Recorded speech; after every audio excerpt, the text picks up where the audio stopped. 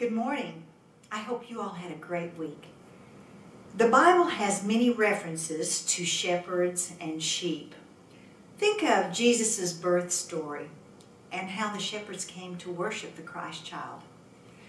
I recall when our boys were little and we were telling them the Christmas story, one of our sons asked, "Well, what happened to the sheep when the shepherds ran off to Bethlehem to see the Christ child?" That's a good question. The sheep-shepherd word picture is at the heart of the best-loved Psalm 23. This is a psalm that we've used at many funerals and many of us have it memorized. Some prominent shepherds in the Bible are Abel, Abraham, Jacob, Isaac, Moses, and David. Well, I have done some reading about sheep, and they are not strong, independent creatures, not proud hunters. In fact, there are about 3 reasons why sheep are entirely dependent upon shepherds.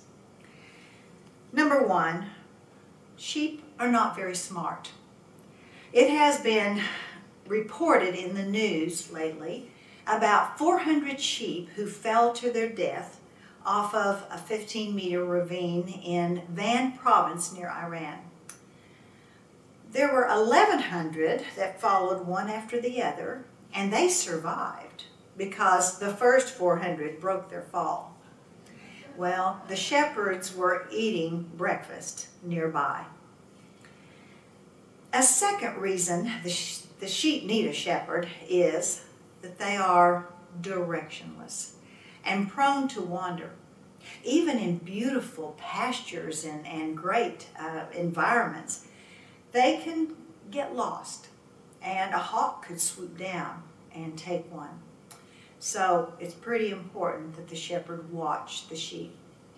Well, the third reason that sheep need a shepherd is that they are defenseless. If they are left by themselves very long, they probably would not survive. They have no fangs, claws, quills, venom, sharp teeth. They're not fast at running away, and especially if their wool is long. I read recently that in Australia there was a sheep left out in the wild for a long time, and they sheared 75 pounds of wool from this one sheep. And if the sheep get around water, their wool can get very heavy, and that would slow them down. They do not bark or growl, roar, or hiss. The best a sheep can do is just go bah. And when afraid, the sheep just clump together in a circle, in a panic. In Bible times, a sheepfold was a simple stone enclosure with an opening. And at night, the shepherd laid down in the opening and served as a human door. And that way, the wolves would have to climb over the shepherd to get to the sheep, or the sheep would have to climb over the shepherd to get out.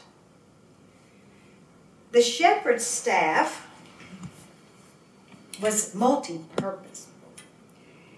It was a walking stick with a crook used to retrieve wayward lambs. And the rod was a club to fend off predators. Very useful for shepherds. So, sheep are not smart. They are directionless and defenseless. When Jesus says we are sheep who need a shepherd, he is being very realistic in saying who we are and what we need. We are dependent upon Jesus being like a shepherd to guide us and protect us. To say that Jesus is our shepherd and we are his sheep is to humble ourselves, admitting what is true about us, and to elevate Jesus, declaring what is true about him. He is our protector who keeps us safely in his fold. So when we say, "The Lord is my shepherd," it means that we should praise and glorify him because he, the shepherd, reaches out to care for the poor, the lost, and those in need. Let us pray. O Lord, shepherd of all your people, we thank you for your love, so great that you laid down your life for the sheep. Help us when we are weak, hungry, in pain, and discouraged. Bring us into the fold. In Christ's name, amen.